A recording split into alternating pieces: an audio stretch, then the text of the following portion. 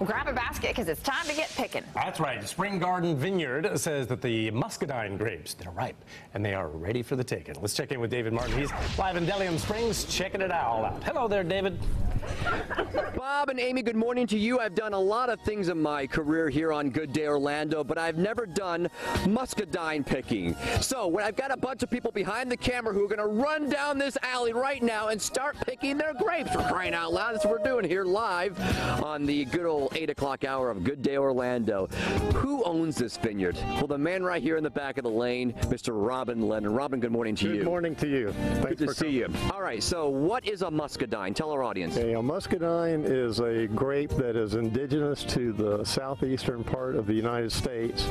We chose to grow these because they are native to Florida, and there's so many new varieties that have been developed by University of Florida and other universities that we decided to plant just a variety of grapes for different purposes. Yeah, you got 7 different varieties here on the vineyards. List the 7 varieties you have. We have Carlos, we have Ison, we have Supreme, Late Fry, Southern Home. I think that's it. And what do people do when they pick them? You can eat them naturally, but what else can you do with them? These are table grapes. The larger grapes tend to be table grapes. The Carlos, the Nobles, they make juice, jelly, wine from those grapes. It makes pretty good wine. Makes good wine. You can make jellies and jams with it? Yep, we can, and we do here. And I've even heard of people making beer with it. They do. Yeah, Invasive Brewery down in Fort Lauderdale picked 500 pounds last year and made a sour muscadine beer.